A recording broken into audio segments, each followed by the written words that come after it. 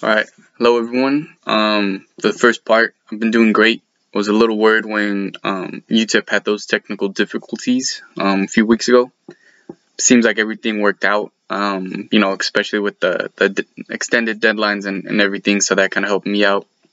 I still got my stuff done on time, but no, this really helps when professors do that. And on top of that, I've still been keeping up with my courses and working part-time. I finally started working out a little bit more. I'm still working on it, but it feels good. A little time to myself just to work out, and it feels good.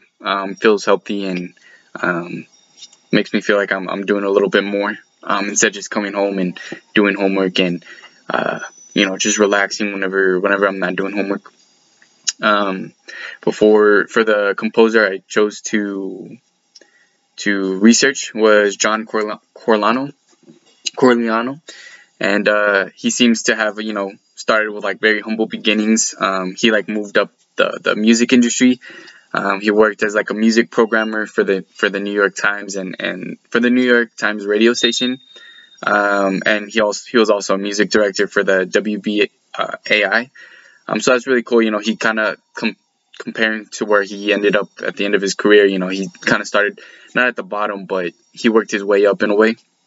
And then, but following that, he went on to produce recordings for like the Columbia Masterworks in 1972 and 73.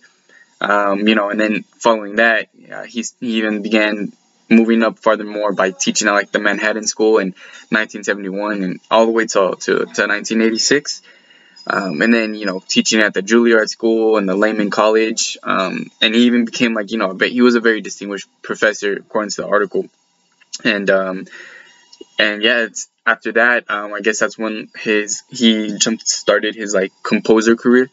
Because Corigliano, he received a whole list of awards that, included the Guggenheim Fellowship. He has 2 Grammy Awards for Best Contemporary Composition. The Composition of the Year Award from the International Music Awards for operas such as like The Ghost of Versailles, if I'm saying that right. He also has another Academy Award for his score to the film The Red Violin, which is one of the score he did for that movie. That's the one I chose to describe. That one kind of captured my attention a little bit. And then he has the gold medal of the National Arts Club and the President's Medal of George Washington. There's just a whole list. Reading his article, there's just a whole lot just about him and his accomplishments. That's pretty much the bulk of what his whole article was about. And I don't know, it's cool to see that, considering that he didn't just make music. He kind of started as from somewhat of the bottom and like working his way up the music industry, being a music programmer for a radio station and stuff like that. But as for the piece that I observed, was the Red Violin. Kind of gave me some like Godfather themes, and especially at the beginning, because it's kind of like sad tones, and hearing his last name gives off like the Italian authenticity in a way.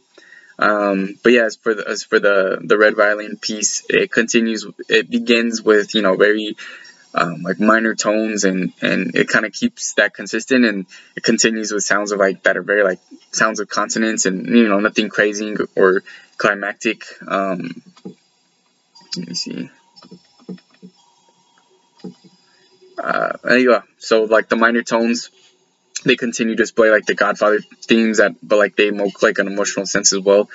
This could be like due to like the high pitches that the violins portray and or emit. And yeah, that really kind of adds to like that Italian sound, like that kind of sad, that sad tone in the minor tone as well. And on top of that, this was a great piece, and I appreciate it more. I'm pretty sure we all can when we learn like the history of the composer. I think that helps us like focus on the music better, because we know the composer a little bit better, and now instead of hearing their pieces in general, we could kind of relate to them in a way, because we know who's playing it in a way. As for like what this reminded me of, this kind of reminded me of Astor Piazzolla, because it kind of evokes like cultural music, and I appreciate this more like when we learn the history of general background of a composer. I guess it's just hearing their last names makes the music sound more cultural, and even though you could hear it more with Astor Piazzolla, you could kind of hear that with Corigliano as well, and I think that really shows in their music as well. And yeah, thank you for watching.